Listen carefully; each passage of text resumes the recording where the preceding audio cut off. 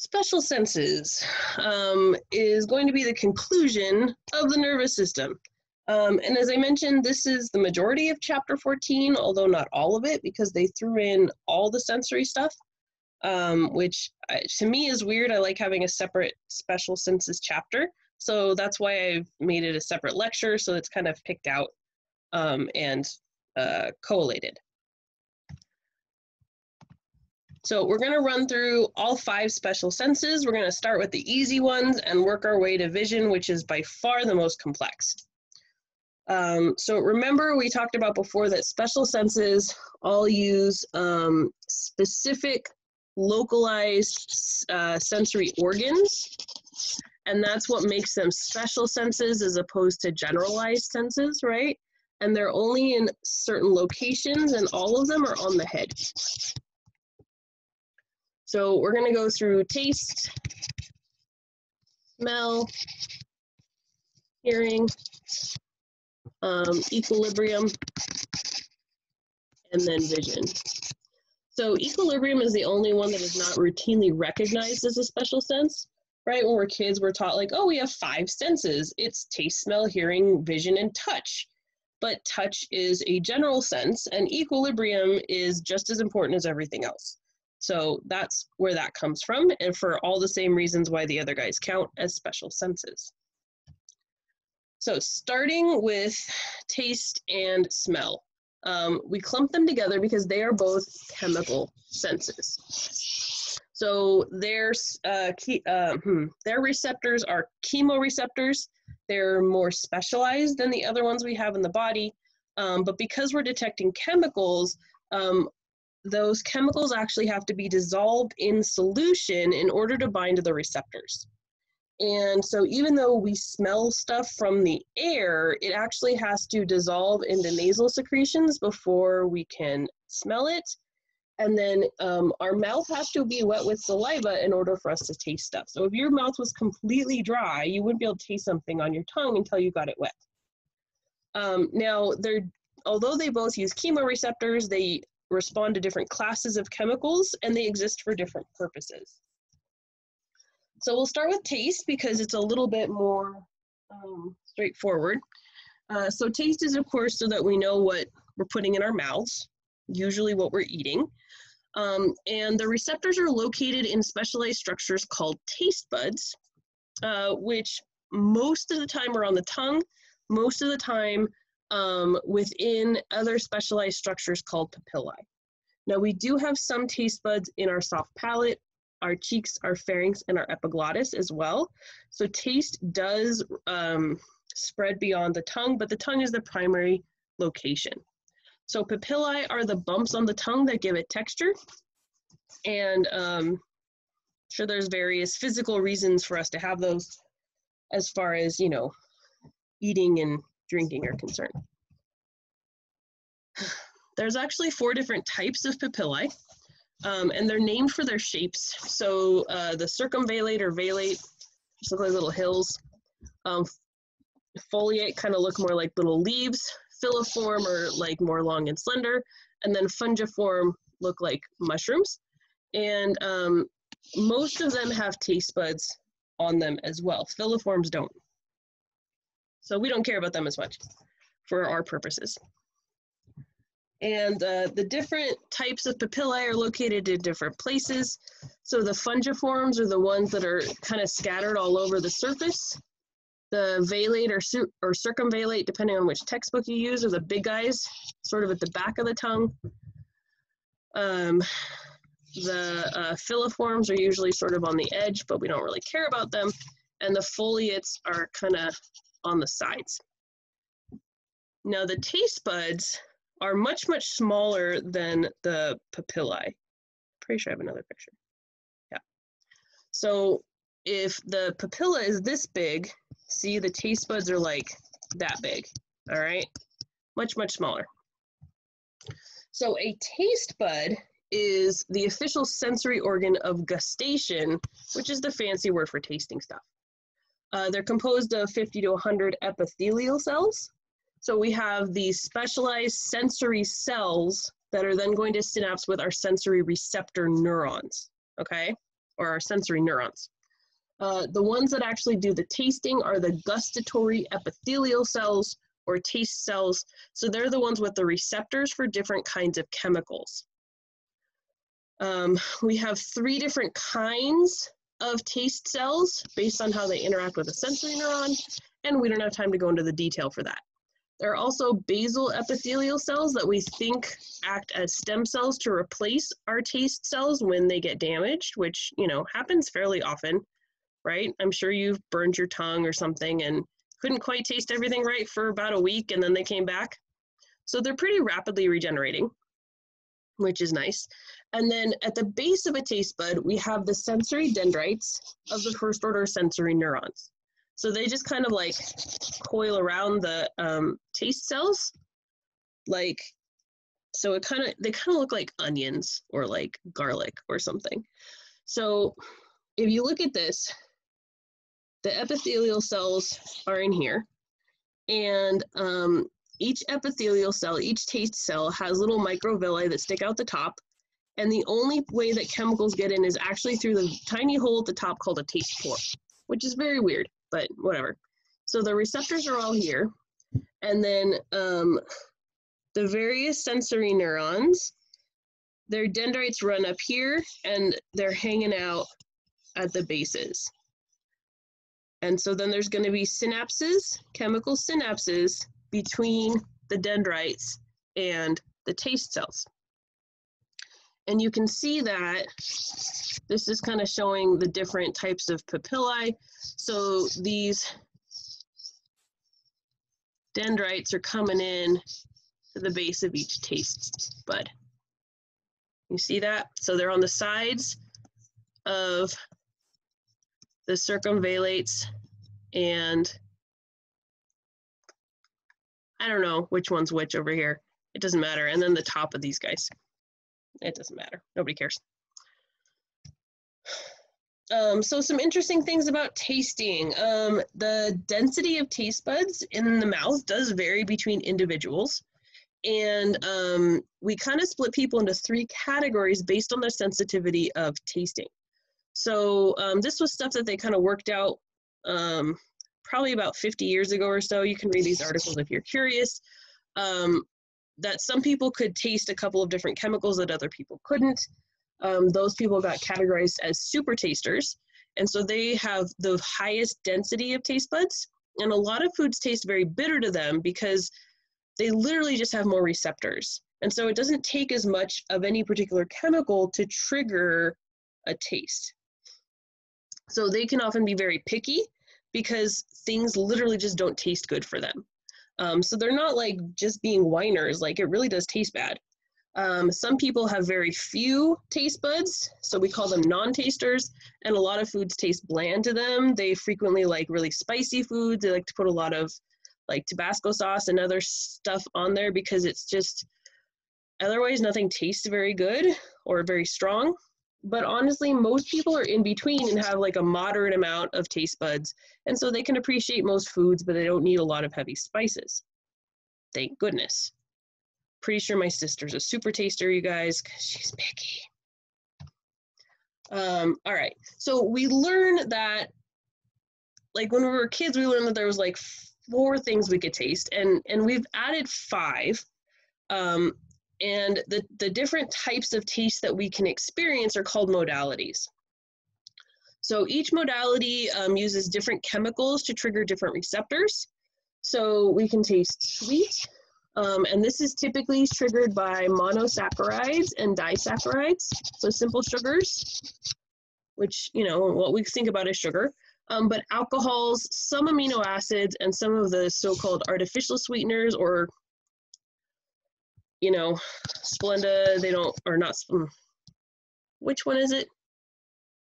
Whatever, the one from the plant. It doesn't matter. They don't like to call it artificial because it's from a plant, but whatever. It tastes sweet and it has no calories. So to me, that's all the same category. So they all trigger the receptors, so therefore they all taste sweet. All right? What we identify as sour is actually triggered by acids. So literally the hydrogen ions are what trigger the receptors. Salty is, of course, triggered by metal salts, And that sounds bad, but that's just like sodium chloride, potassium chloride, other things. Sodium chloride has the strongest effect. That one's important because obviously we need a lot of it. Bitter is triggered by a category of molecules called alkaloids, as well as some things like aspirin. I'll talk about that more in a minute. The more recent one to be added on is called umami. This is considered a savory flavor, and this is mostly amino acids. We associate this with high protein stuff. The amino acids glutamate and aspartate are what typically trigger it, and glutamate is what MSG basically is monosodium glutamate. It's the salt of it, and so that's literally why adding MSG to things makes it taste meatier. And there is no evidence that that's bad for you, so go for it if you like it. Now the thing is that research is ongoing. It turns out there's 7 modalities. I double checked. So lipids actually can be detected by our taste buds. Triglycerides and fatty acids seem to trigger it. We're still not 100% sure what the implications of that are. There's a lot of research, but we know for sure that like we can taste lipids and rodents can taste lipids, and it makes sense. And then the other thing that we figured out fairly recently is that we can taste larger saccharides. So we can taste larger carbohydrates. So people have always thought, you know, like, oh, something tastes starchy, right? Like have potatoes or bread or something, and it tastes starchy. Like you don't have to wait until it tastes sweet. So we have the enzyme amylase in our saliva, and it starts starch breakdown. And even before we break them down into mono and disaccharides, so we call those glucose oligomers, we can actually taste those. So yeah, again, we don't know 100% the implications of all of that, but at some point the textbooks will catch up and then they'll finally be like, yes, there's 7. And for all we know at that point, there'll be 8. I don't know. Who knows what's gonna happen? So a little bit more detail on the ones that we feel very comfortable with. So like I said, sweet is all about simple carbohydrates. And that makes sense, of course, because before we had commercial food production, foods of high caloric value were going to be really valuable, right? We wanted to be stimulated to eat things that were going to be very nutritious because they were going to be hard to come by, and starvation was way more likely than obesity. So that's why we have sweet, to encourage us to eat fruit, basically, and raid honey, raid beehives. Sour, so that we eat citrus and get enough vitamin C, and also so that we don't eat things that are too acidic, because that would be bad for us. Salty, so that we actually take in enough electrolytes, and we know that if you crave salt, it is often linked to electrolyte deficiencies. Bitter is actually, the reason why you don't necessarily like the taste of bitter is because things that are bitter are most likely to be spoiled or toxic. So we're not actually supposed to like bitter. We're supposed to avoid things that taste bitter. But of course, we have developed a fondness for a whole category of bitter tasting things in complete defiance of that defense mechanism. What are you gonna do, right? Because coffee's bitter, a lot of beer is bitter, other things, right? Tea is bitter, all that stuff. So alkaloids are the bitter tasting compounds that we are supposed to be avoiding because they're very frequently toxic and will hurt you. Umami, as I said, is described as savory, and it's from the Japanese. And yeah, it makes meat and other high protein things taste good. These are all different things that will trigger umami. I was trying to find good visuals. It's kind of cool to look at stuff like that. So obviously meat, amino acid inositol, mushrooms for guanylate, and then glutamate makes some mushrooms, cheese, and then some vegetables and seaweed taste like that. The idea that different parts of your tongue taste different things is completely false. Pretty much all your taste buds should taste everything. So there's no specificity of location to any of this. Myth busted. The way this works then is we're stimulating that first receptor and then we're sending signals into our brains. So remember that 3 different cranial nerves carry taste from different parts of your tongue and oral cavity, but they all end up in your brain stem. So here's our first order synapsing with our second order neurons in the medulla, and then some of them are gonna synapse here in the pons, and some of them are going to go up to the thalamus, synapse, and then go up to your cerebral cortex.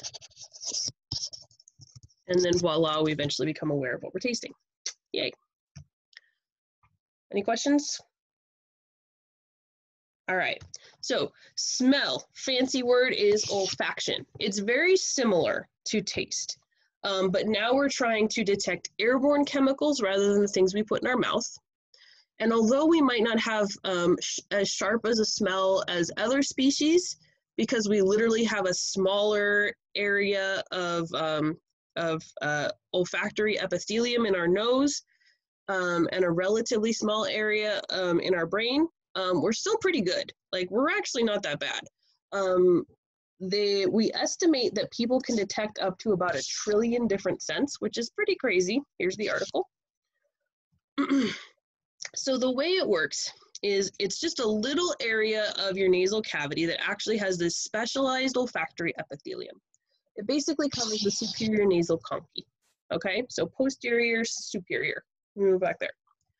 And the sensory receptors in this case are actually the sensory neurons. So unlike taste, where we have specialized sensory cells synapsing with first order neurons, now the first order neuron is the sensory receptor. And then they have supporting cells, and there's stem cells in there too, because these guys also have pretty fast turnover. And they're actually making up the epithelial membrane of that part of the nasal cavity. The rest of the nasal cavity is going to be made up of respiratory epithelium and just be like ciliated, pseudostratified stuff. So we call them olfactory receptors. They're bipolar neurons. The receptor region has specialized dendritic endings called olfactory cilia. Now the axons are actually non-myelinated, and they travel in little bundles through the cribriform plate of the ethmoid bone.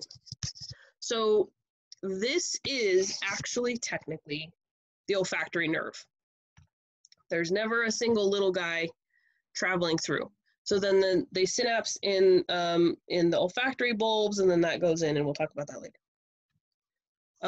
So while other species have much larger olfactory epithelial areas, and they devote a larger proportion of their brain to smell, like dogs are of course a great example. They have excellent senses of smell. There have been studies showing that if we actually get on the ground and try to smell stuff like dogs do, we do pretty well. So they did one where they like blindfolded people and had them smell, had them track something with chocolate on it, and they're actually pretty good at following it, which kind of makes you want to run that experiment, you know? But dogs are pretty amazing, so there's an article about that too. And then there was one paper where they thought maybe rats could smell x-rays, which is super weird. But I double checked and there was no follow-up. They did like one study in 1965, and they know that exposure to x-rays will change rats' sense of smell, but we don't actually think they smell x-rays. We think it just changes the way they smell. Anyway, it was weird, and somebody made this GIF, but I don't think it's actually true. So fun times. All right, so here's our pathway. So here's our little bipolar neurons sticking their dendrites out. The support cells are basically just these columnar ciliated guys.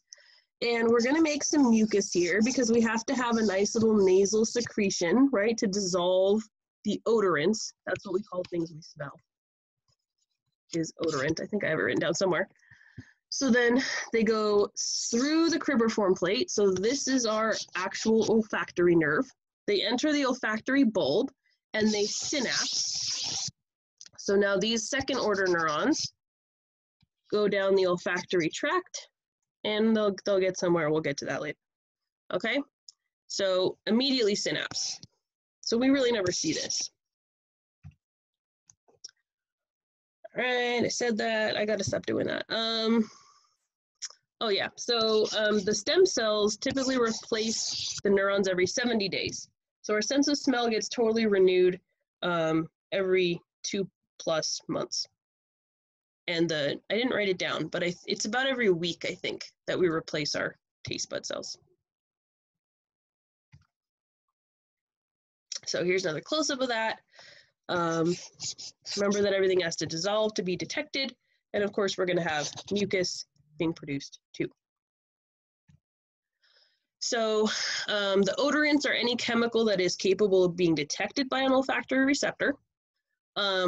So we have about 400 genes for different receptors, but they're able to recombine them so that we're able to detect a bunch more. And then a lot of them are stimulated by combinations of chemicals, and that's how we can estimate that we can detect up to 1 trillion different smells, not because we have 1 trillion receptors, but because of the combination of stimulation. Now, our sensitivity to different odorants does vary, which means that the receptor density for different chemicals is variable too. Some things can be detected at really low levels, but some things need to be fairly strong before we can smell them.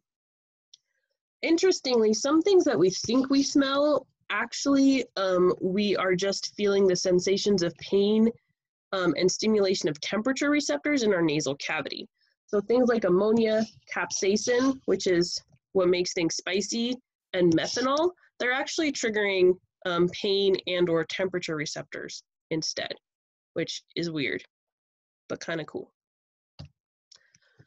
So in order for something to be smelled, it has to start out as a gas, so we call that being volatile, but then it also has to dissolve in the mucus of your nasal secretions. And then of course it's going to have to bind to receptors, proteins, so it's acting as a ligand, and binding is going to open ion channels, and we're going to generate graded potentials. If we have enough graded potential generation, we'll have an action potential, and that's what is basically the minimum concentration of that particular odorant to trigger a sense of smell about it, right? Because now we're getting signals. So as I said, the second order neurons are in the olfactory bulbs. So that's where we have our first synapse. They are organized by the same kind of receptor proteins. So this is where we get organization of the types of chemicals that we're detecting. And then we're sending them to the cortex, the cerebral cortex, and then it also goes to the frontal lobe, and then some of it goes straight to the hypothalamus and the limbic system. Now, the interesting thing is that this is the only pathway into the brain that does not use the thalamus. So this is the least processed information that we get, is the sense of smell. And that's why smell has such a powerful effect on memories, memory triggers and stuff like that, because first of all, a lot of it's going to the limbic system, so we know there's emotional triggers there. And second, because the thalamus doesn't get a say in processing. And that's because smell is a really old sense, and a lot of other brain structures were built up after the fact, like around smell. All right, another picture of pathway, just to kind of summarize what I just said. And that one again, just in case we needed it, I wasn't sure, so I threw it in again. Anybody have any questions? All right, so chemical senses are pretty straightforward. It's gonna get a little bit more complicated from there. All right, so the ear is next, and there's two special senses in the ear. We have hearing, and we have the vestibular sense, which is equilibrium. So we're able to detect sound, and we're able to detect basically gravity is essentially what you're detecting there. So we're gonna touch on the physics of sound, and we have to touch on a bunch of anatomy to get how this works. So this is a little bit more complicated than just having chemoreceptors. All right, first off, sound. What is sound? Sound is actually vibrations of molecules through a medium. So they can be through air, they can be, or they can be in air, like traveling in the air, in the water. We can have sounds passing through solids. The only time there's no sound is when there's no matter to vibrate. So there's no sound in a vacuum. So basically out in space, we're really not gonna have any sound transmission because there's very few molecules out there, and they're very far spread apart, okay? Or as the GIF I saw recently said, sound is just molecules wiggling. And so musicians are just magical molecule wigglers. It went something like that. It was very hysterical. All right, so we're vibrating and we're actually alternating waves of increasing and decreasing pressure in the particles through which the sound is passing. So if we call it sound, that means that we can hear it. But any time that we have vibrations through a medium, it's technically sound, even if it's outside of our range of hearing. So it kind of looks like this. When we have an increasing pressure, we increase the density of the molecules, and then the decreasing pressure, they spread back apart, and they increase and decrease and increase and decrease. Okay?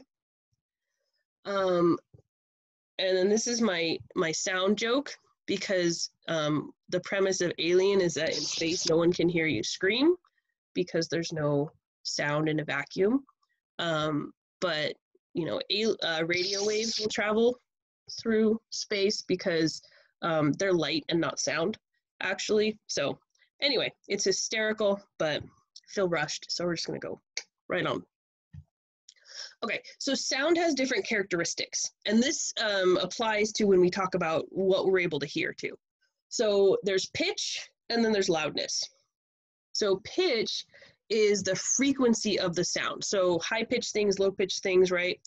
And it's basically about how many cycles we have over time.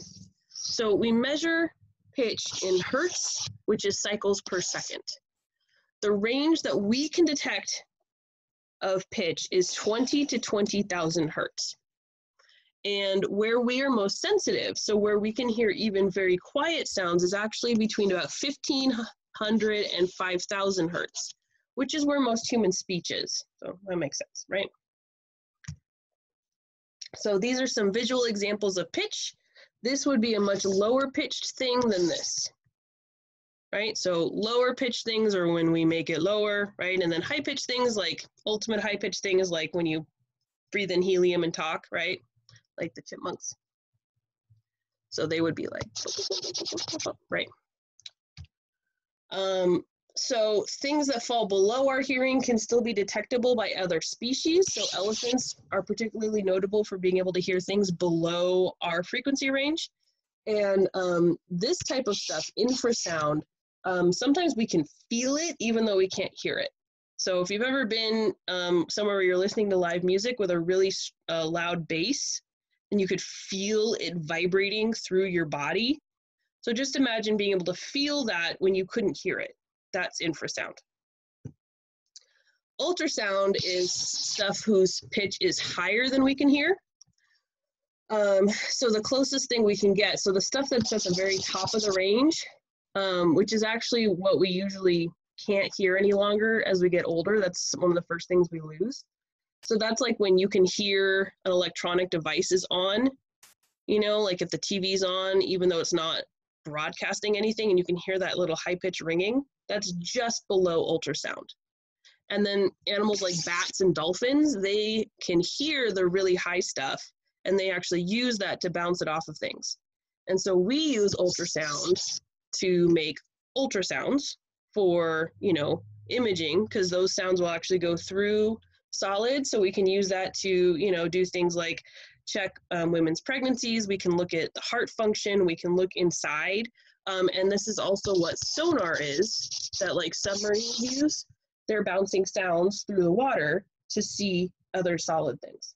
So we do know about these things even if we can't hear them.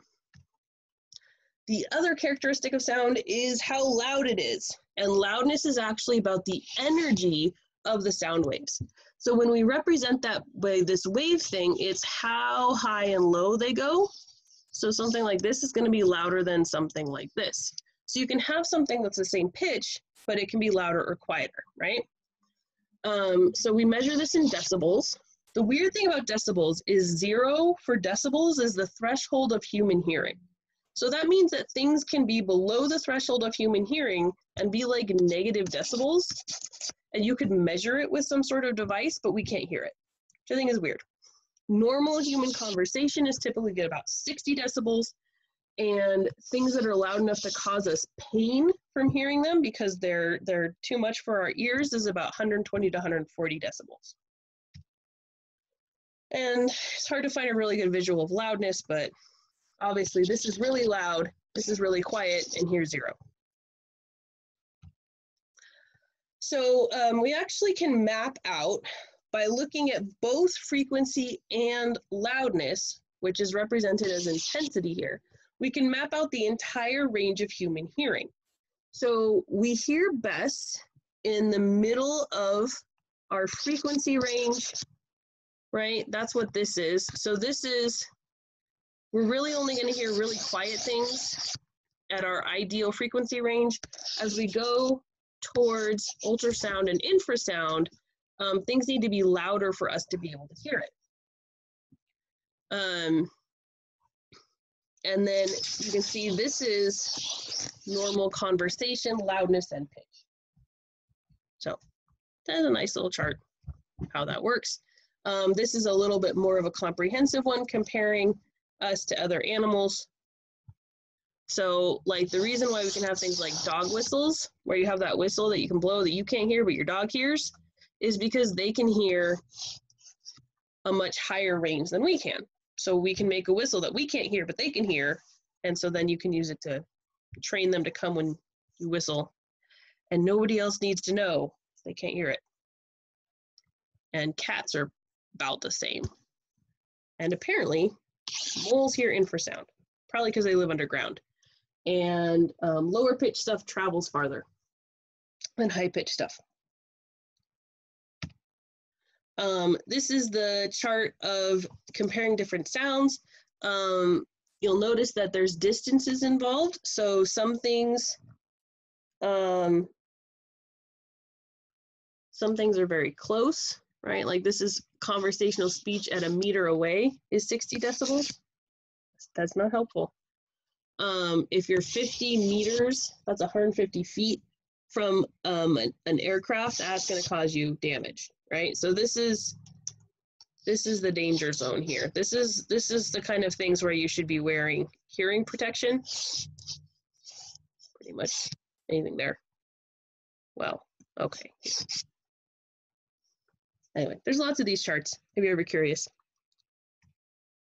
All right, so now that we've talked about sound, we're going to talk about ears. Ear anatomy is also more involved than the anatomy that we've already talked about. So the ear is actually divided into 3 regions. Now, I'm not going to spend a ton of time on it because we're going to cover this in lab. I'm really just going to focus on the inner ear because that's where the physiology of hearing comes in, okay? So this is our diagram. It corresponds really nicely with the anatomy stuff that we have for lab. The outer ear is basically everything with skin on it. So this is called the auricle or the pinna. This is called the outer ear canal or external ear canal or external acoustic meatus, or it has like 8 million names. This is the eardrum or tympanic membrane. And inside of that is the middle ear. So then the middle ear is inside of the bone here, air-filled space. This is where your ear bones are. And then your inner ear is in here, and it's actually tunneled into the temporal bone, and it's got parts that we'll go over. So here's your outer ear stuff. You can refer back to it later. Your middle ear, like I said, it's filled with air. And there's actually a little tube.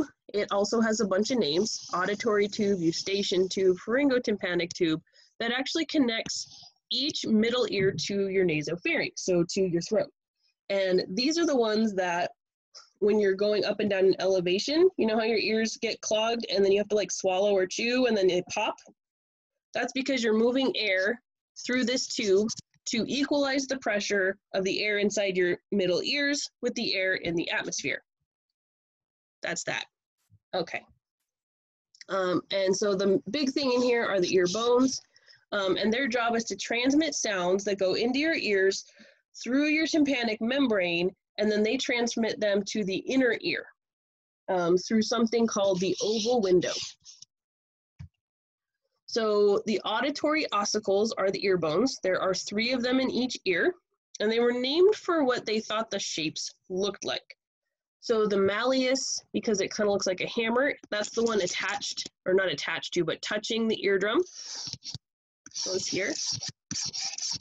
And then the incus means anvil. It was kind of anvil-y shaped. That's next in the sequence. And then the last one is called the stapes because it looks like a stirrup.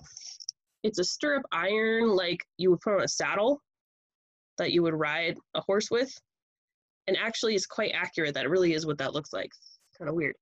So that's that. And this guy is connected to that window into the inner ear. There's also 2 muscles in here that can tense up to decrease the vibration of the bones when things are really loud. All right, so that's middle ear. Those reflexive contractions are called the acoustic reflex. And so one of them can contract when there's very loud noises. Unfortunately, it doesn't always work very well for sustained noises and stuff, which is why you should still wear earplugs when you're in danger of damaging your ears. But there's some more information on that. And then, excellent. And then it turns out, I am not one of them, so I didn't know this until recently, but it turns out that some people actually have control over the tensor tympani muscle. If you're one of them, you may have known this. It also went viral like a month ago. Thanks. So they can actually tense the tensor tympani muscle, and it makes a rumbling noise. And that rumbling noise will actually drown out other sounds. I did not know this, but there are people that can literally tune you out if they don't want to hear you because they can make noises inside of their ears, which I think is hysterical. So anyway, here's your fun fact on middle ears. So that's here, and now we're going to go into what's going on in here. Couple different views if you need them. Yeah, okay. So the inner ear, it's also called the labyrinth because it's literally like this maze-like tunnel inside of your temporal bone. So there's technically 2 layers to it. So there's the bony labyrinth or osseous labyrinth, which is literally the space inside your temporal bone for your inner ear. And then the membranous labyrinth is the soft tissue that lines the bony labyrinth and actually contains all of the structures that we're about to talk about. Between the bony and membranous labyrinths is a fluid called perilymph. And then within the membranous labyrinth is a fluid called endolymph, and we will talk about them in just a little bit. This is why I usually close the door. Okay, so that's what this looks like. So we always represent it as showing an outline of it, but the thing to remember is that the bony labyrinth is actually a space inside the bone. And there's 3 major structures to it that we'll talk about in a second. So there's the cochlea, the vestibule, and then these guys are called the semicircular canals. So the blue stuff in here is the membranous labyrinth within the bony labyrinth. And then this yellow stuff is the vestibular and the cochlear nerves, which make up the vestibulocochlear nerve, one of the cranial nerves that you guys have to learn.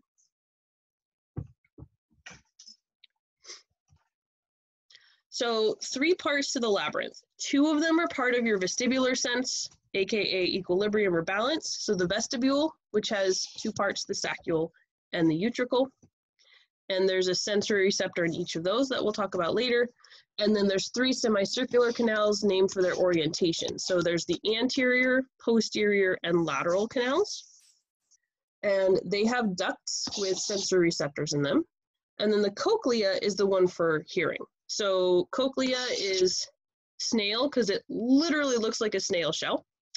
And there's 3 fluid-filled chambers within the cochlea. So that's what we're going to talk about next. All right, so the way that the chambers work. Okay, so what I want you to think about is, so we have this bony tunnel, right? And within that bony tunnel, sure. So within that bony tunnel, we have a membrane. All right, and within that membrane, we have the sensory receptor for hearing, okay? And we have perilymph between the bony tunnel and the membranous one. Thanks for that, Kat. And then, yeah, sure, that works. And then we have the endolymph within, okay? So then we take this and we coil it up into a snail shell. But whether or not we coil it, if we look at it in cross section, I can do this, hold on. It's a lot of colors. If we look at it in cross section, what we get, give me a second, so many colors. Not help.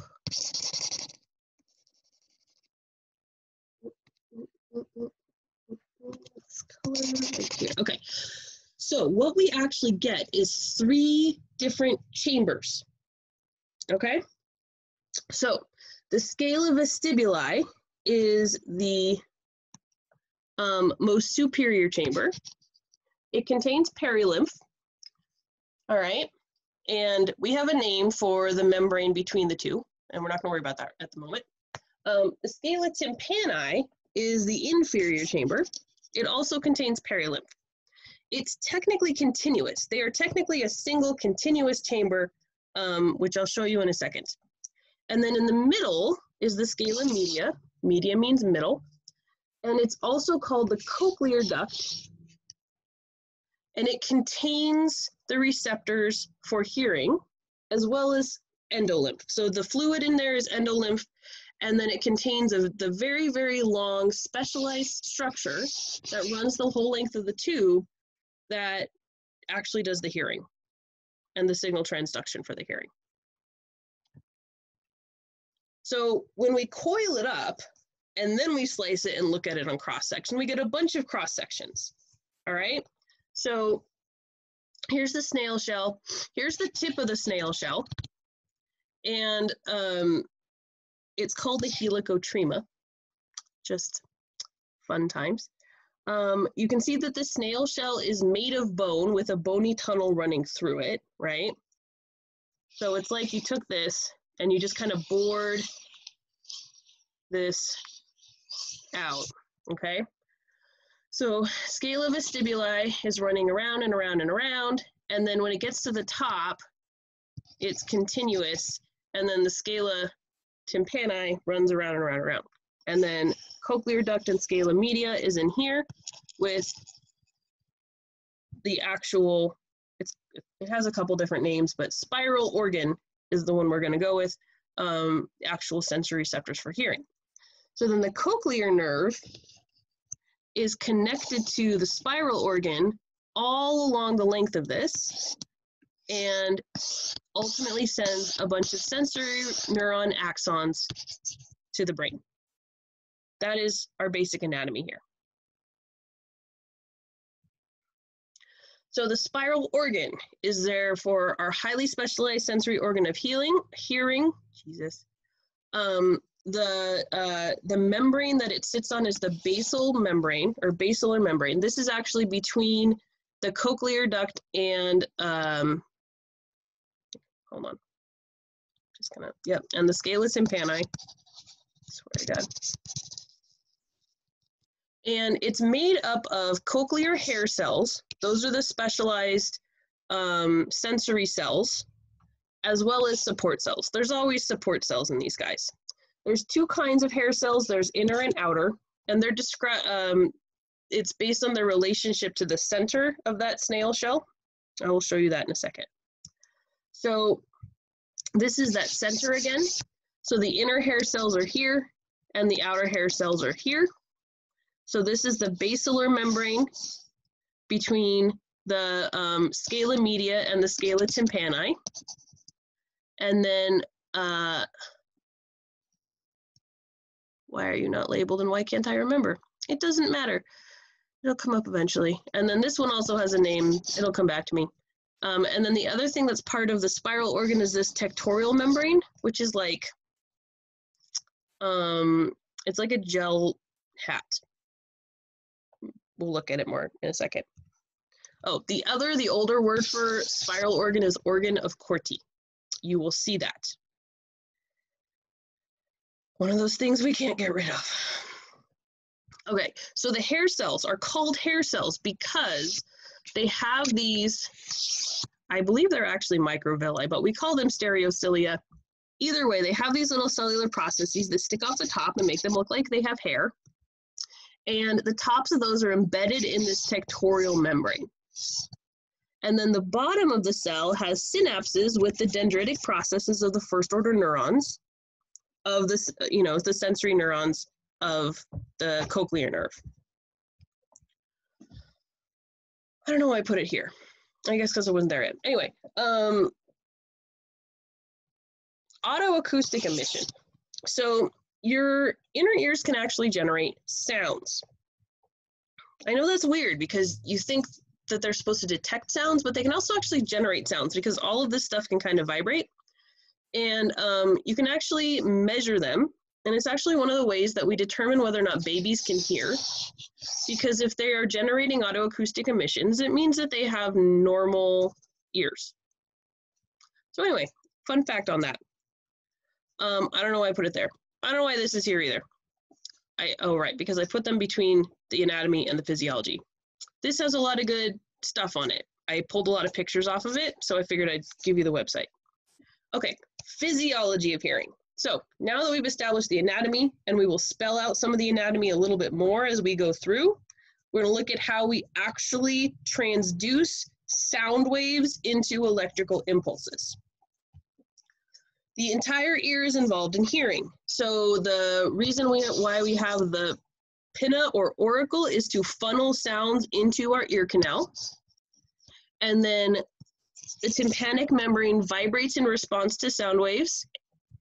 And then the bones, the auditory ossicles, amplify those vibrations and transmit them to the fluid of the scala vestibuli. Oh yeah, it's just the vestibular membrane. That's what it's called. Oh my God, this upper one. Vestibular membrane, basilar membrane, honest to God.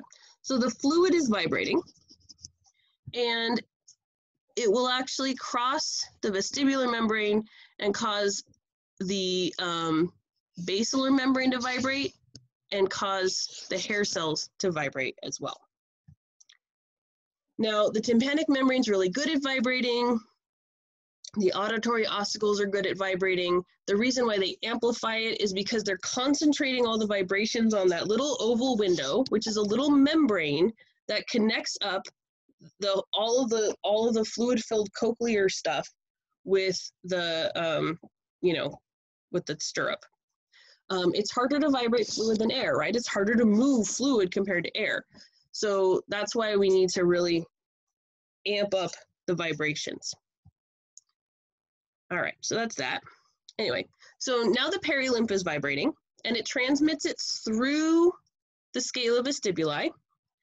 And at some point, depending on the frequency of the particular sound, it'll cross the vestibular membrane into the scala media and start vibrating the endolymph and the basilar membrane. So that's this whole thing that I drew. And so like I said, so it'll cross over at some point. Some of it goes all the way around and some of it goes and crosses over at a given point. It just depends on the frequency. So low frequency sounds will actually go all the way through the scala vestibuli, go around the helicotrema, that point at the top of the cochlea, and then come back down the scala tympani and they'll vibrate the basilar membrane from underneath. And then the higher frequency sound will just cross parts of the vestibular membrane and go through the endolymph and vibrate the basilar membrane from the top. So either way, the basilar membrane is vibrating, and all the vibrations travel all the way around, and there's a little guy called the secondary tympanic membrane, or the oval window, round window. Hold on. Yeah, round window that bulges the fluid, which is how we don't get like buildup of pressure in there. That bulges, that relieves the pressure, everything keeps going. So the reason why it depends on the frequency is because the basilar membrane is not a uniform width or stiffness. It actually has a variable width and stiffness. So it's kind of more shaped like this than it is like a straight strip. So different frequencies vibrate the different lengths. So there's stiffer fibers at the beginning near the oval window. There's longer fibers near the cochlear apex. And that's why the higher, if I explain it right now, I'll mess it up. So the higher frequencies will vibrate the stiffer parts. And so that's why they cross over. And then the medium frequencies will go a little farther. And then the higher frequencies, because they are going to vibrate the longer, floppier ones, because it's, you know, it's such a slow wave. So they're going to trigger them up here. And that's why we're able to detect different frequencies, because our brain knows which impulses are coming from which part of the length of it. And so that's one of the ways that we're able to detect different frequencies. And then the loudness is because of how much they're vibrating. It's going to vibrate more when it's louder at that frequency. So that's that. Now, how does that actually result in you know, action potentials? Okay, so this is where the hair cells come in. So the hair cells are actually mechanoreceptors, as in it takes a physical change to change, you know, their electrical activity. So the stereocilia, if they move, they open mechanically gated ion channels. And that's going to let ions in or not let ions in. So their polarity depends on whether or not these ion channels are open. And of course, they will open when the basilar membrane starts vibrating. So because all of this stuff is linked, as they're vibrating, this is staying still, and these guys are starting to move back and forth. And so as they bend, they open the channels, but then they bend back and they close them. So your brain is getting these pulsed signals, and the ions that are going in are calcium. Your endolymph is really high in potassium. It's a very weird setup. And we don't really need to know the details of it. There's a lot of details, but the bottom line is that these are individual hairs, stereocilia, and they're all linked together. There's these little linkers. And so they all will open and close as they're vibrating back and forth. Because remember, this is all frequency, right? So they're vibrating back and forth. So every time we have depolarization by letting the ions in, they're going to release neurotransmitter across their synapse. And that's going to cause a graded potential for the sensory neuron. And then every time they close, they actually hyperpolarize, and then there's less. So the sensory neuron is getting these repeated pulses of neurotransmitter every time they bend one way, and then nothing as they bend the other way. And that encodes the signal that it's sending to the brain. Now, the signal is actually mostly getting sent by the inner hair cells. And so the majority of the nerve fibers are actually synapsing with them. The outer hair cells, their job isn't to detect the signals their job is to change the stiffness of the basilar membrane in response to feedback signals from the brain, which let them fine-tune our ability to hear different frequencies. And that's as much as we know about that, okay? So the pathway then that it takes is the first order neuron, if it gets enough graded potentials across that synapse to send action potentials, obviously sends it by the vestibulocochlear nerve, or as this weird one says, cochleovestibular, whatever. And it's gonna synapse. Now, half the information stays on one side, I believe, and half of it goes on the other side, but of course we're generally gonna cross over. I can't remember where this one goes. So we're synapsing in the brainstem, in the medulla, and then we're going up to the midbrain. This is where our auditory reflexes are, okay? So this is where, we talked about this last time, right? You hear a sound, you can automatically turn your head to it. Pretty sure we talked about that. Anyway, that happens here. And then it goes up to the auditory cortex on either side, because we need to hear both. We hear in 3D, it's complicated. Through the thalamus and to the auditory cortex, right at the top of the temporal lobes. All right, that's our pathway. Excellent. Interestingly, there is an alternate pathway through the reticular formation. So there's some unconscious stuff, and that is tied to whether or not sounds can wake us up. It's tied to emotional responses to sounds and other stuff. Anybody have any questions? That's it in a nutshell. There's a lot more to the physiology, but we don't have time to go over.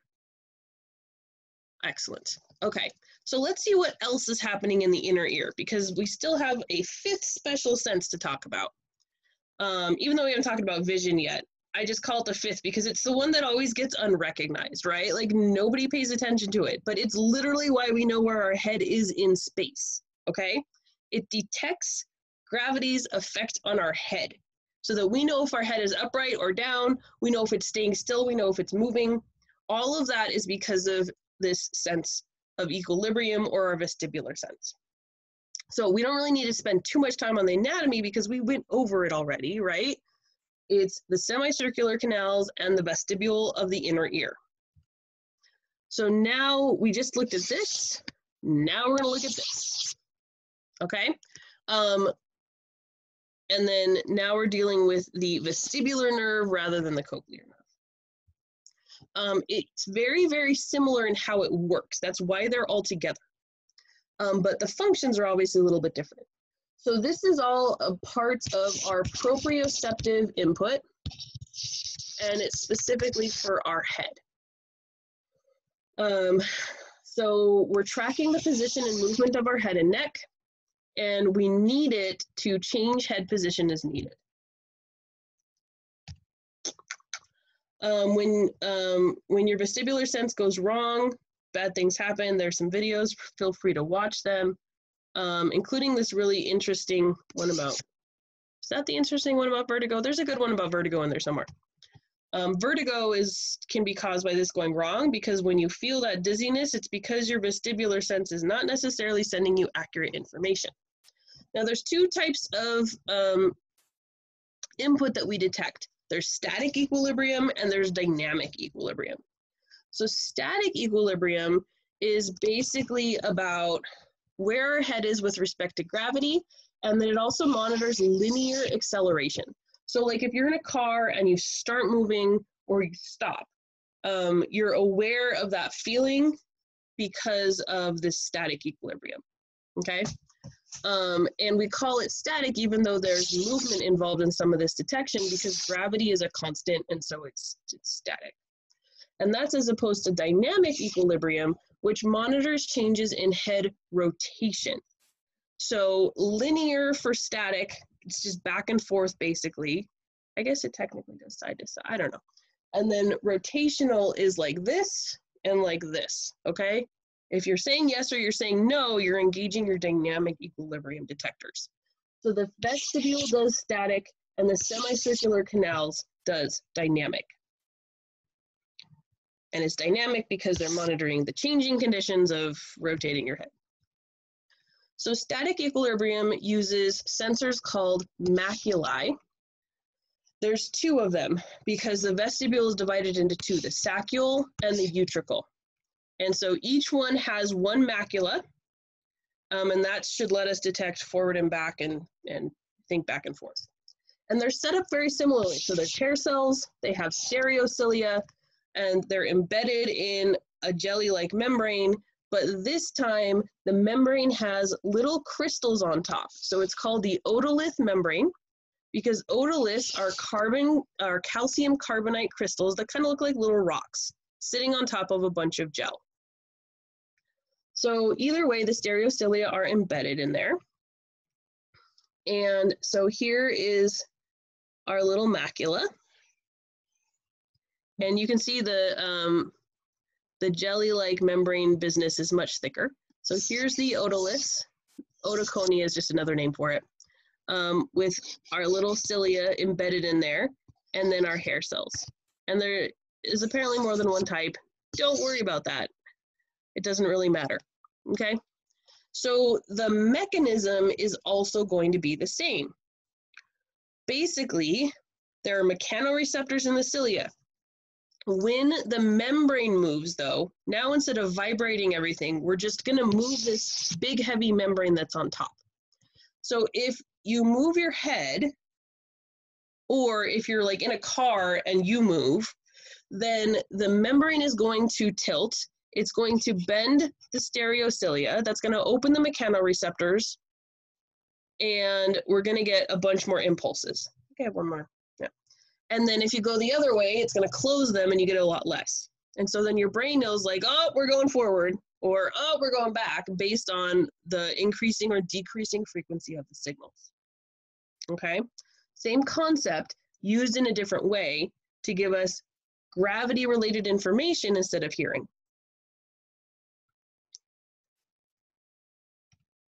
So then the semicircular canals or the semicircular ducts are set up, the reason why we have three is because they're set up to represent the three-dimensional space in which we're living.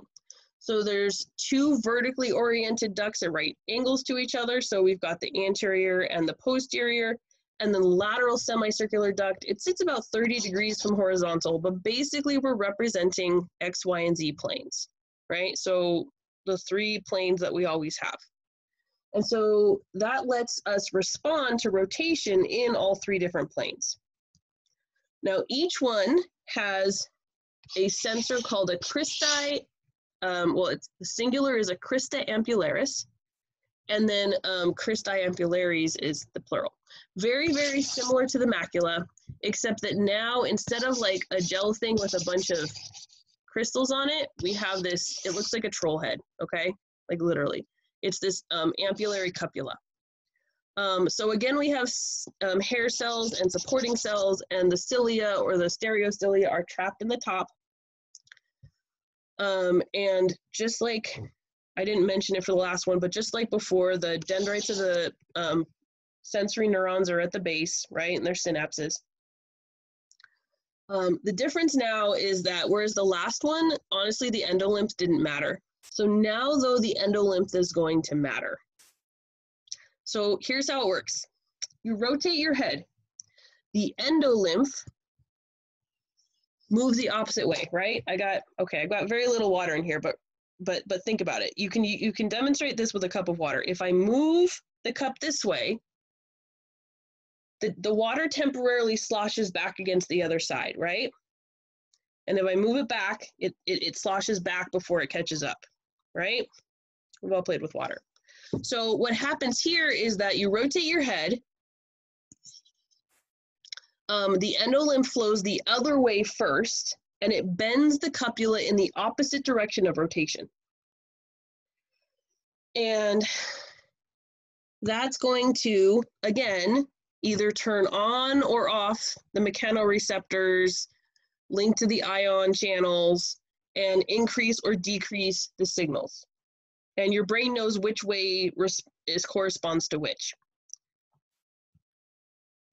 Now, this is also why if you spin and spin and spin, and then you stop, you still feel dizzy because the fluid is still moving and it's still bending these cupulas.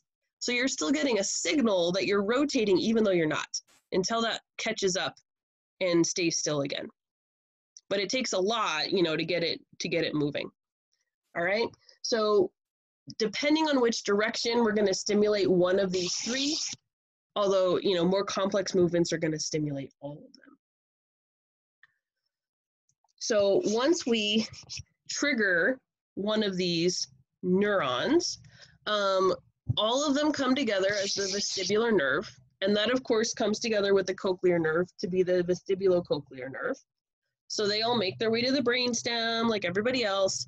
And then we're going to have some synapsing in the brainstem, and then a bunch of this information goes to the cerebellum, because the cerebellum really needs to know this, right? This is proprioceptive information about the head and neck, and it's important for movement and posture. So the cerebellum needs to know. So this is one of the reasons why the pons has those massive cerebellar peduncles. And then the other information goes to a bunch of other places. And then, of course, some of it goes up through the thalamus to the cortex. And this is going to work with visual information and work with proprioceptors for the rest of the body to give the brain a sense of where the whole body is. And this link here, the fact that the brainstem and the cerebellum are constantly getting both visual input and vestibular input is one of the reasons why we get things like vertigo and motion sickness. Because if these don't line up, if they don't match each other, then our brain's like, oh God, like something's horribly wrong, you know, like I feel like I'm moving, but my eyes say I'm not, or vice versa. And then you end up like getting all messed up. That's a simplified version, but you know, it works. And so to demonstrate that, this is actually a YouTube video, but the graphic is so nice. So if you want to watch the video, you totally can. And then I found a nice little website on that. So if you're curious about vertigo, or if you get vertigo, give it a go.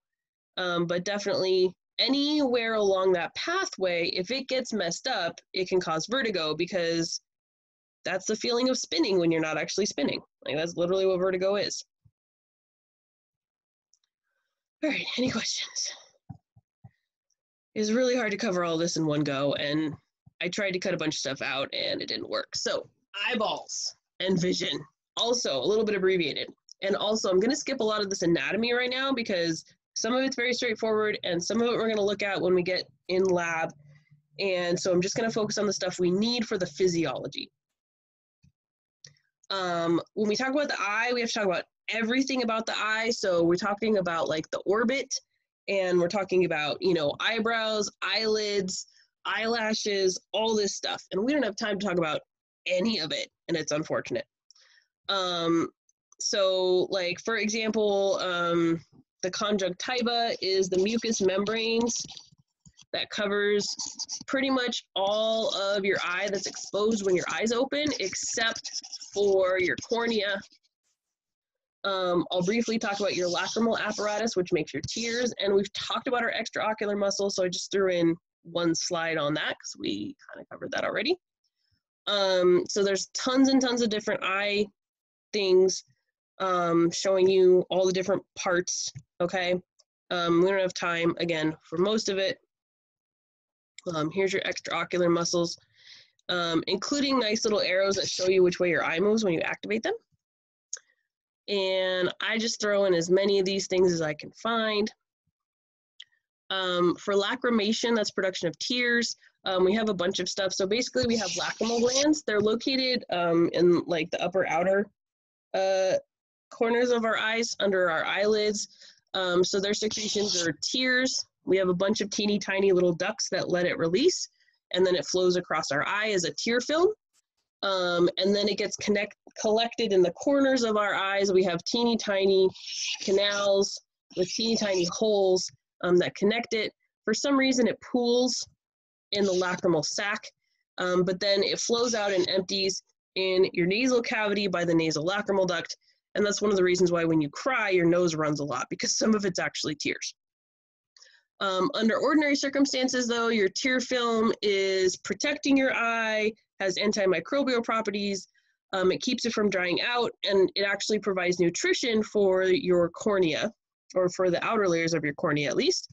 And there's actually several different layers to it.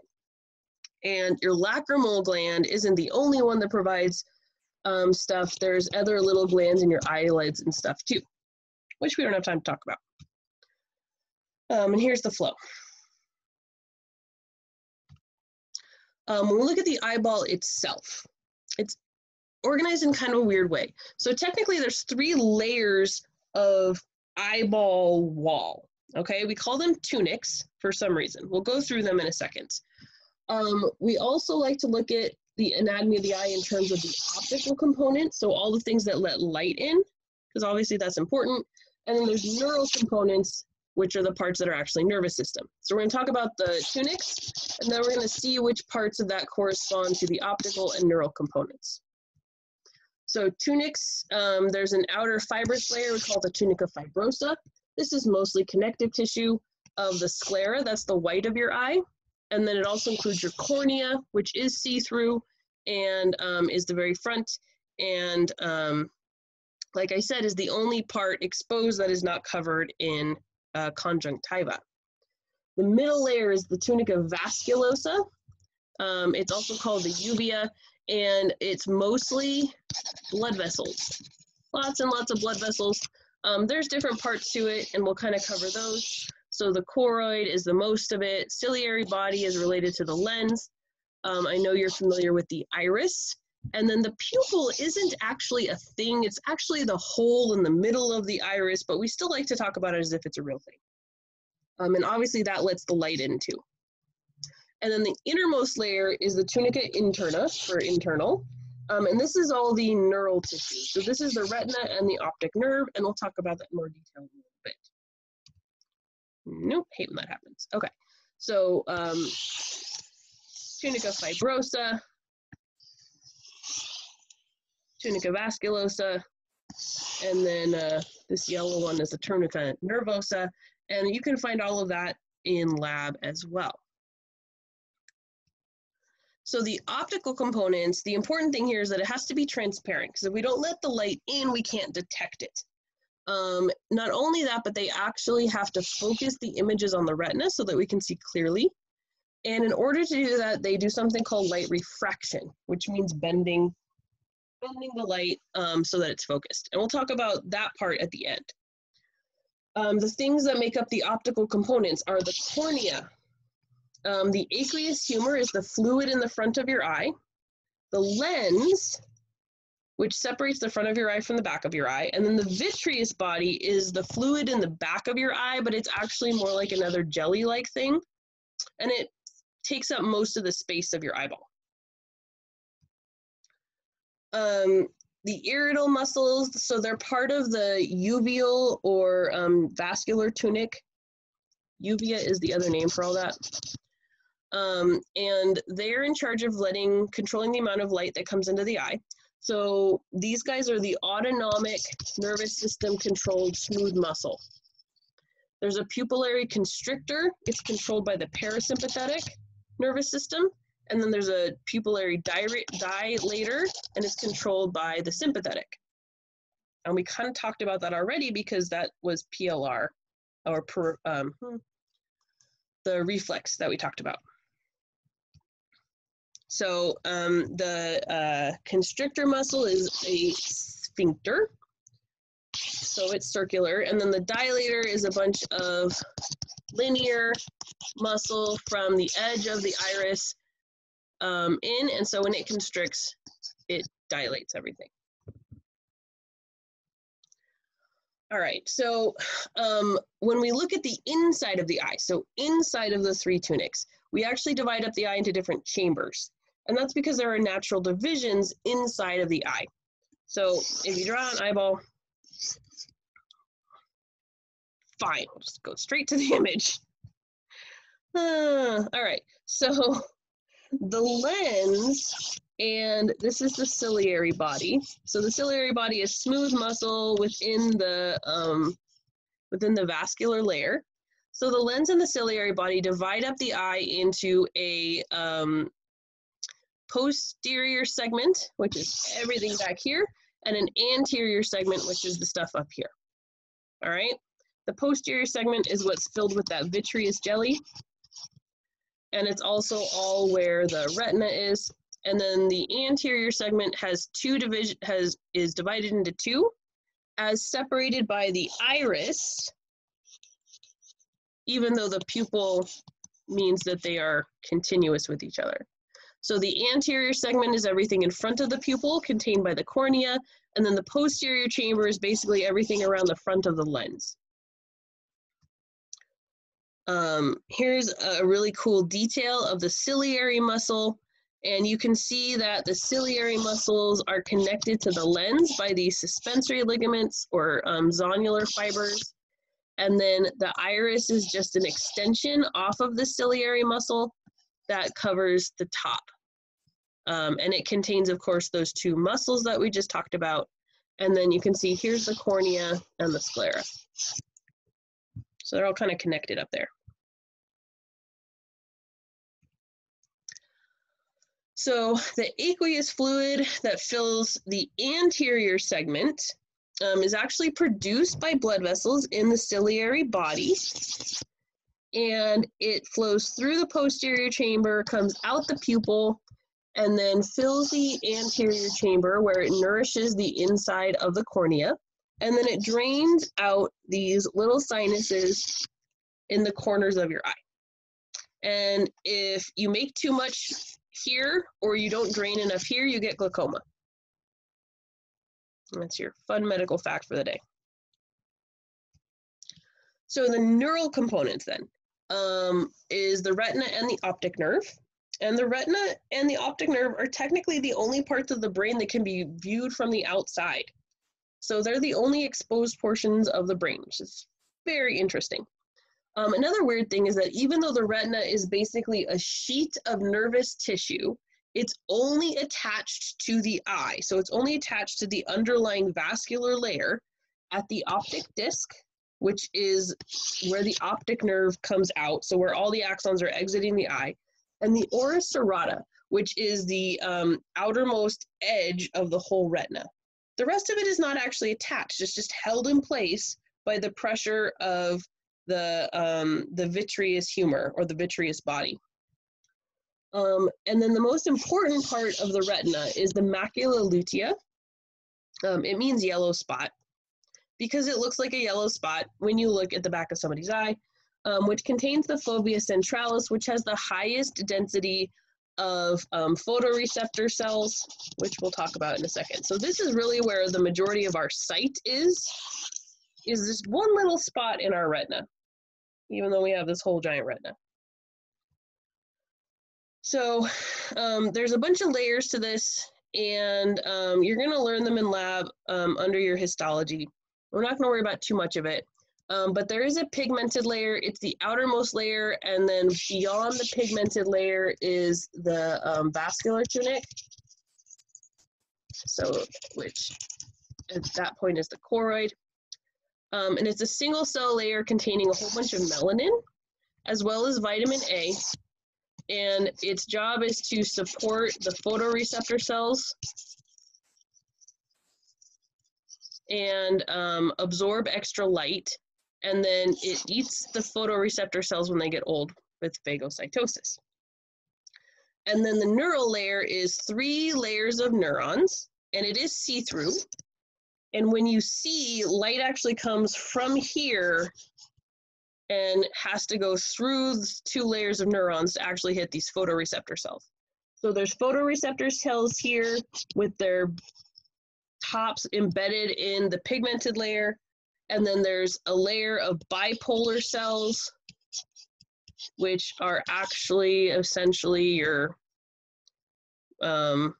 optic neurons. And then there's ganglion cells, and the ganglion cells are the ones whose axons go out to form the optic nerve.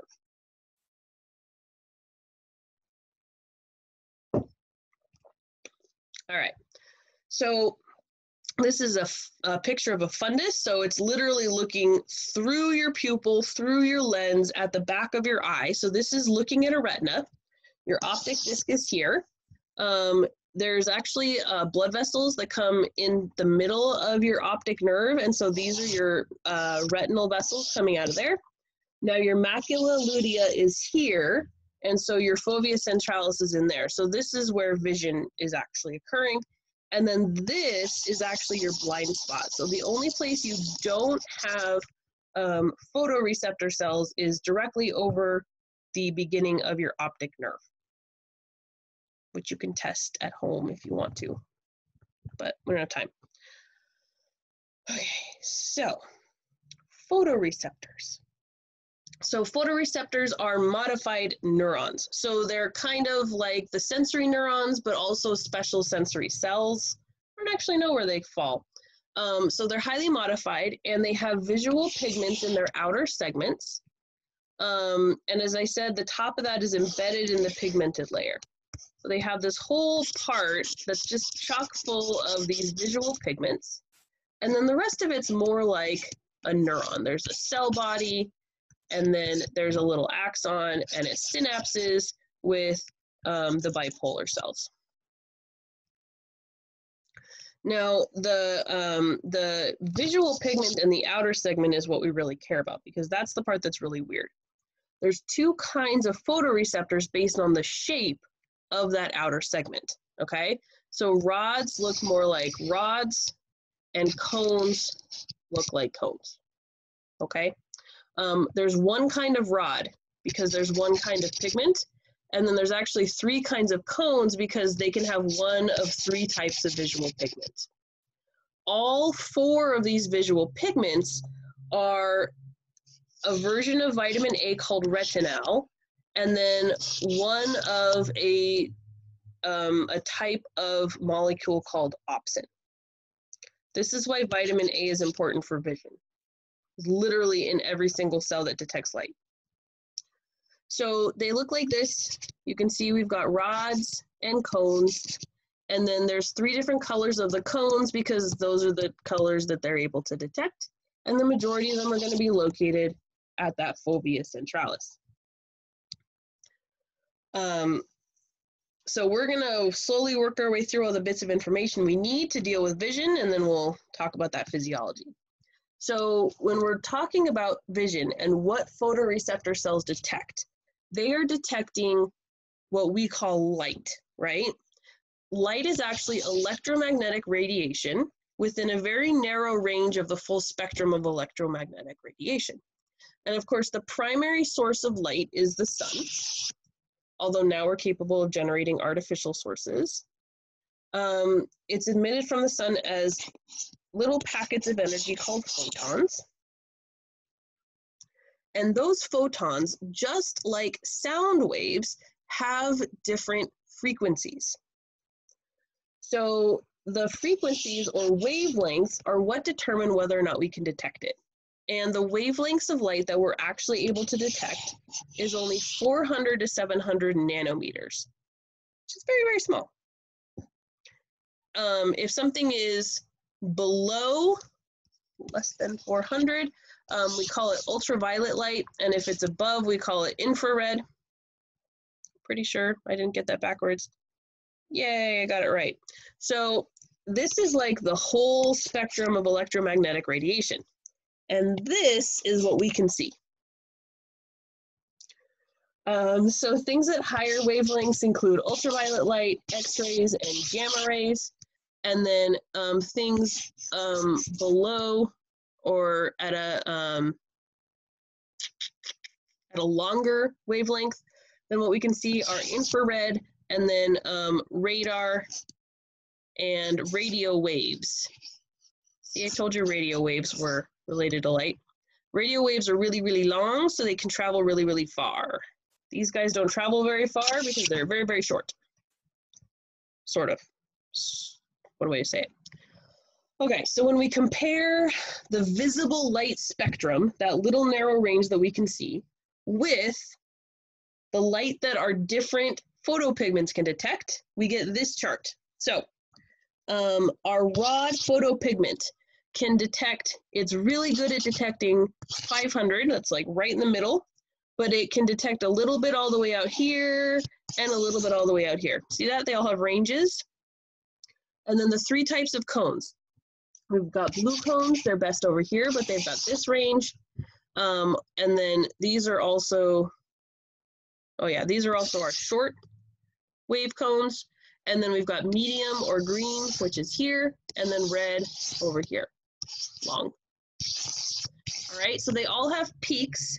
They all have a wavelength that they are best at, and then they all have ranges, and you can see that the ranges overlap, okay? This is why we're able to see more than 3 colors, because even though we can only detect 3, every single wavelength here is going to stimulate a different combination of these 3 cones. This is probably not when I should be talking about this, but this is when I'm thinking about it, and so we're talking about it. I know we've been going for a while. If all of your cones don't quite work, you're going to have some form of color blindness. So this is kind of what the spectrum looks like if you only have 2 types of functional cones, which is the most common, red, green color blindness. So it's not like you see black and white, it's just that you have trouble distinguishing certain things that other people can distinguish. And this is the kind of way that we test that. So they make all these little charts. It's really not good to test it on a computer. You really want the printed out ones because computers can have different specific color ranges and that could be deceiving. Just pointing that out. Some people actually have 4 different types of cones and can actually see more colors than other people, although we only have 1 person recorded so far that we're pretty sure can actually do that. Other people that genetically should be able to, as far as we can tell, can't see more than other people, but it is called tetrachromacy. It's the opposite of color blindness, which is pretty cool. Here's the articles. This woman is an artist, so we think that's why she's really good at it. But other species have tetrachromacy too. So birds have 4 types of cones, and one of them can see in the ultraviolet. So they have a larger visible light spectrum range than we do. And they're not the only ones. A lot of insects can too. So it turns out that like bird feather markings probably look a lot different to birds than they do to us because there's a whole other spectrum that we can be stimulating. And a lot of flowers have different markings if you look at them in UV too. So we think that that's telling insects different things, like especially insects like bees who are, trying to find flowers. Super cool. All right, so a little bit on how that actually results in vision. So the photoreceptors, when they're not stimulated by light, are actually constantly inhibiting bipolar cells from firing. So they're actually across their synapse, releasing inhibitory neurotransmitters, and the bipolar cells are kept quiet. But when photoreceptor cells are stimulated by light of the wavelengths that they respond to, the photopigment molecules change configuration, and that results in decreasing the inhibitory signals. So now the bipolar cell isn't being told to shut up anymore, and it's able to fire off a signal. I mention this because it's backwards from what we think. We would think like, oh, the photoreceptor cell gets hit with a signal, the right wavelength, it sends off a signal, everybody's happy. But no, actually the photoreceptor cells shut up when they're exposed to the appropriate wavelengths. So, very weird. So it kind of looks like this. This whole thing is just stacked with these discs packed full of the receptors. And when they get hit with the right wavelength, it changes the configuration of the photopigment, and that changes some ion channels and it stops firing. And you don't need to know the details of this. Don't worry about it. But that's how it works for both rods and cones, okay? It just, which wavelengths they respond to depends on that chart I showed you. Now, it might be weird that we have 2 different types of photoreceptor cells, especially when cones let us see color. Rods, because they only have 1 type of photopigment, they're either on or they're off. So that means that we see black and white when our rods are in charge. Rods also only work in fairly dim light. So in bright light, your rods turn off. They're just overwhelmed by the brightness and they're just entirely stunned. So cones are nice because we can see color, but they only work in bright light, right? I mean, if you've ever been trying to look at stuff in very dim light, everything's black and white, right? Because your cones need more light than that to be stimulated. So we have two different kinds, so that we have a dim light vision system and a bright light color vision system simultaneously in the same eyeballs. And then this is, I showed you the chart of this already, the three different types of cone pigments. So here's a different one. I think it shows the overlap better. And and I like this because it shows you how the different cones are stimulated at different wavelengths. We don't need to know that for this class, but it's still interesting. So rods are really sensitive, but that means that they're really good at providing us with vision in low light conditions, which can totally save your life. But we also don't see as good detail in low light, and that's because there's 100 rods synapsing on a single ganglion cell. So we're getting kind of big patches of stimulation or no stimulation. Cones, we can't see in dim light, but in bright light, we can see color, which is clearly more useful, right? The more colors we can see, the more useful it is functionally. They're also faster at reacting than rods, and they see better detail because one cone synapses on a single ganglion cell. So this is like the difference between, the rods are like the old school video games with the really big, pixels.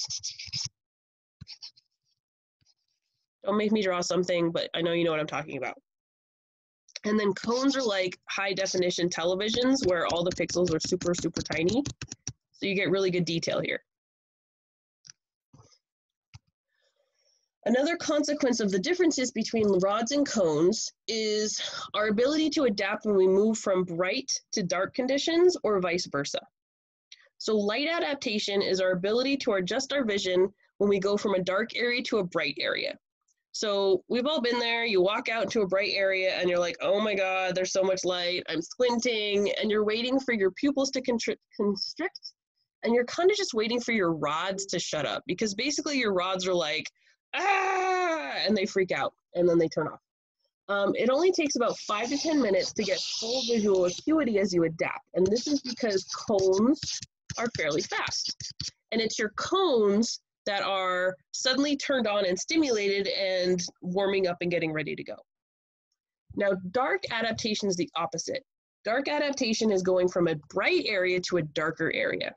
So you want to bring in more light so you get rapid pupil dilation, but it takes 20 to 30 minutes to maximize rod function. And that's because your poor rods were hyperstimulated in the bright light. So first they have to basically cool off from that. They have to recover and gain functionality, and they're slow. So the rods have to recover and they're slow at it. So this is why it takes longer to adjust to darkness than it does to adjust to light, because of the differences between rods and cones.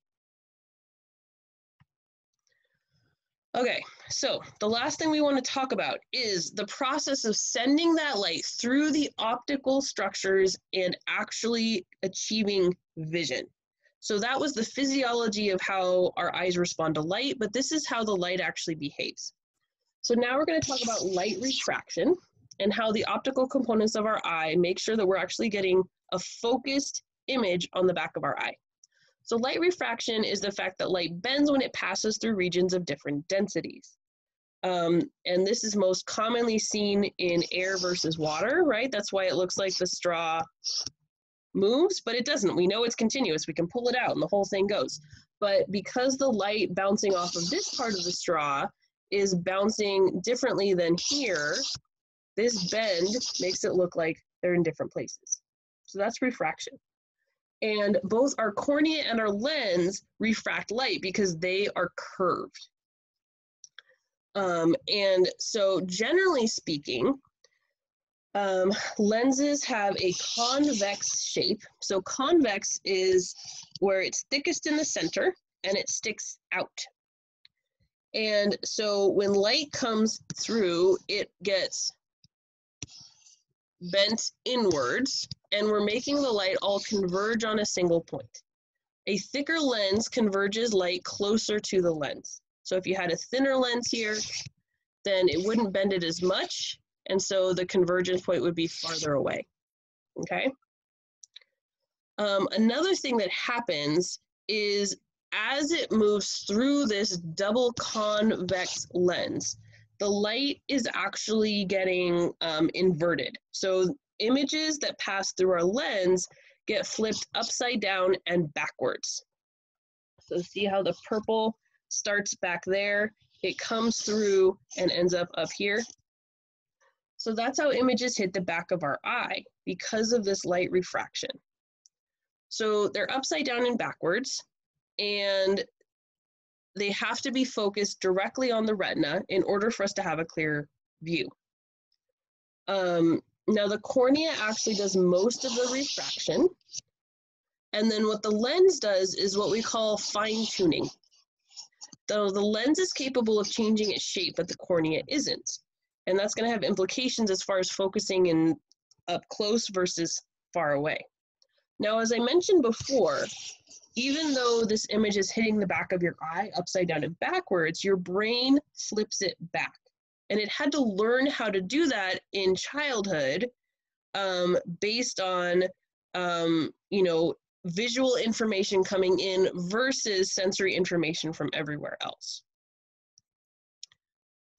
So a couple more weird examples of image inversion as I tried to find some good ones. This was the best I got. These are some videos actually that go along with that funky picture I showed you guys last time, where you can flip things and people get used to it. So if you're curious, you can take a look there.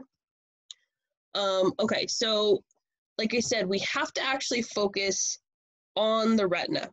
If we focus in front of it or behind it, then things are going to look blurry. And I'll show you some pictures in a second. Now, the average eye naturally focuses when things are about 20 feet away or more.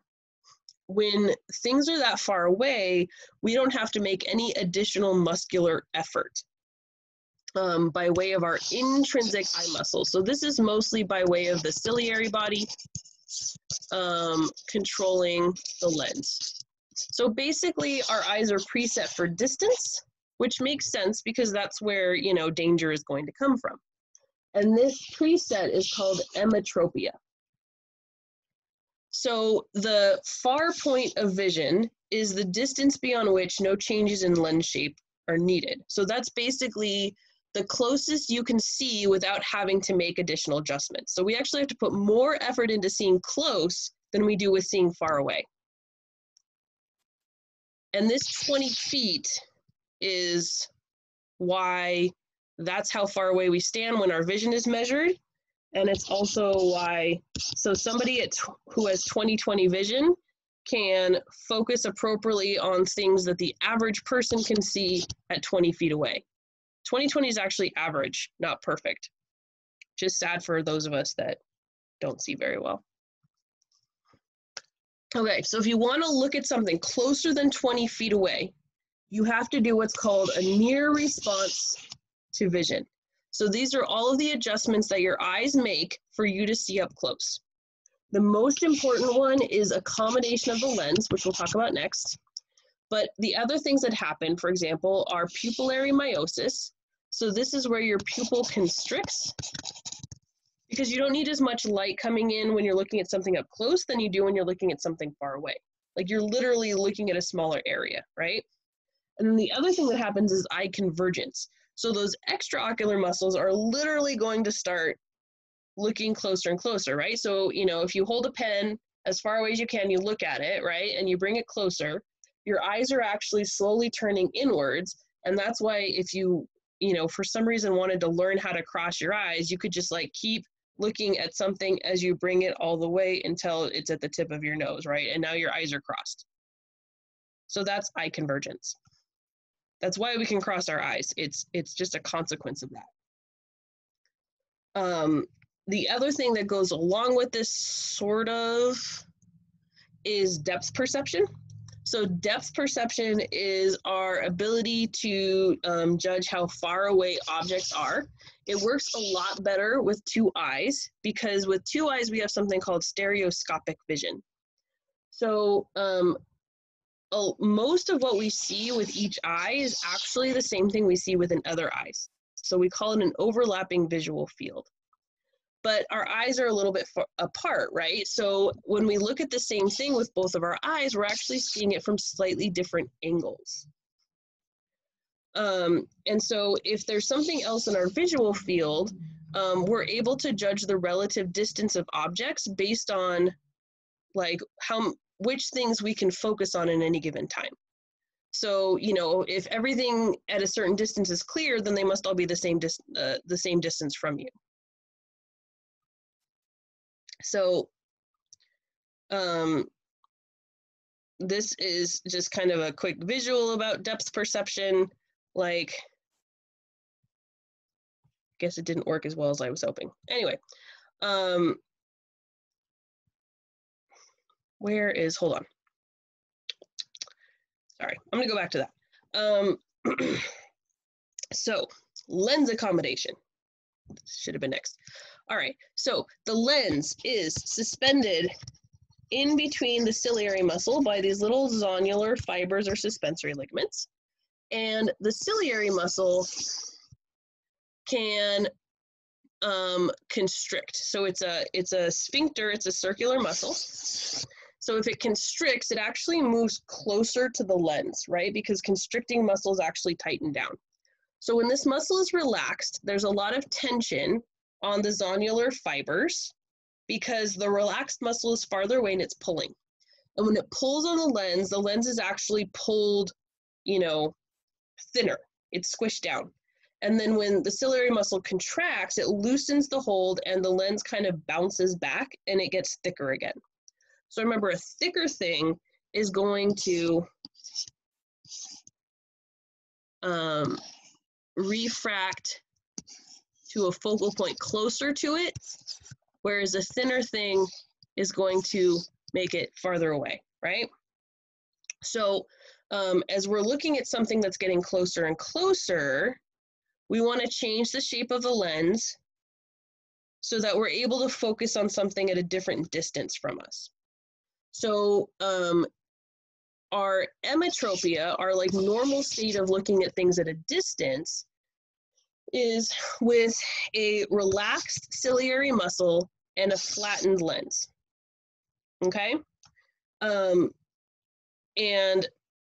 there isn't as much refraction that has to happen because the rays of light are actually coming in very parallel, and so then they just get flipped, whatever that.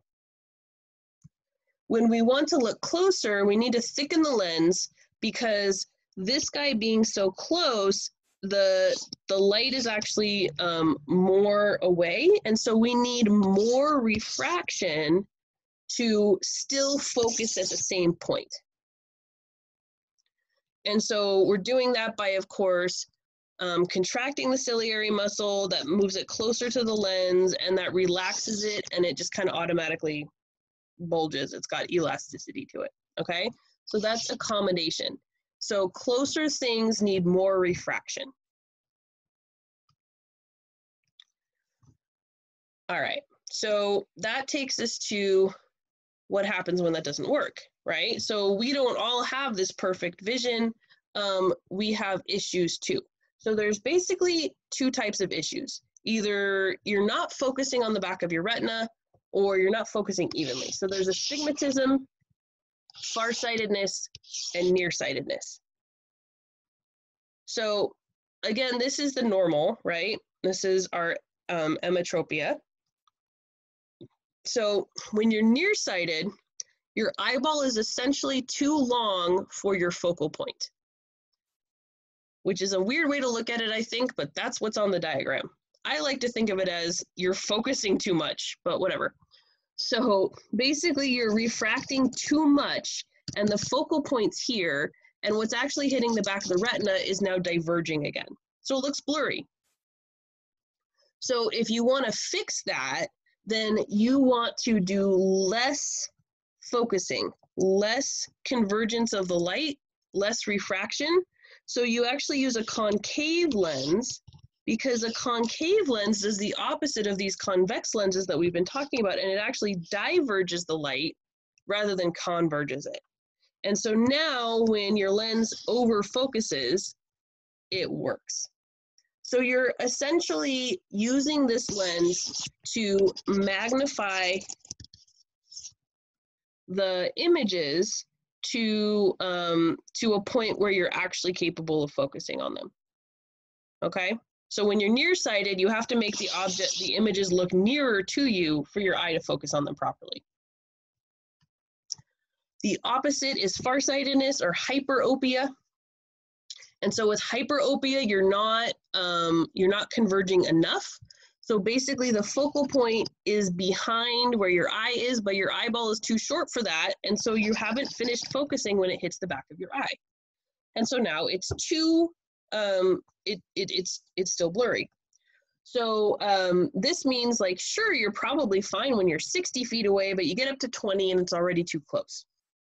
So now we have to make the same kinds of accommodations as we would as we're trying to look at things that are closer, right? So now we have to make more convergence to help us make it so that we're focusing by the time we get to the back of the eye.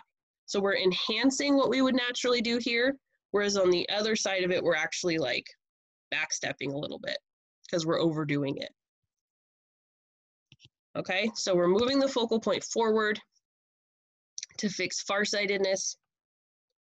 And then the last one's astigmatism. So astigmatism is a little bit different.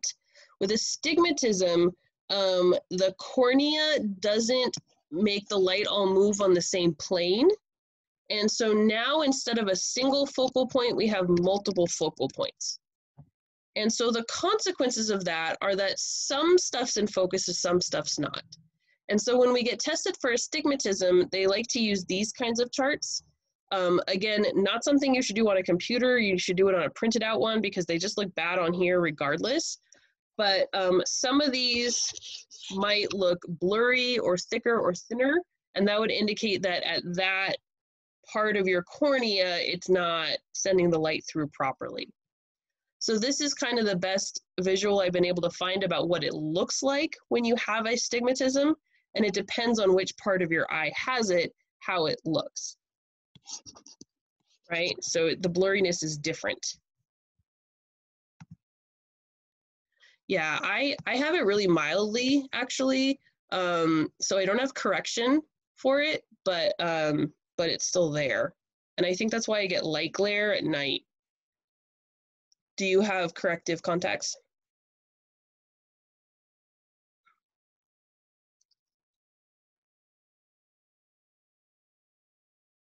Yeah, it helps. I did for a little while, and then they were like, it's below the level of fixing, but you still have it. And I was like, that's great. I guess that's fine.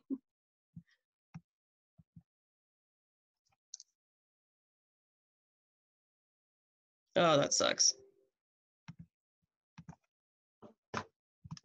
All right, so the last thing we want to look at is, oh God. All right, apparently I'm not plugged in. There we go. So the last thing we want to look at is how this information gets to the brain. So I've mentioned before that some of the visual information has to cross over and some of it stays on the same side.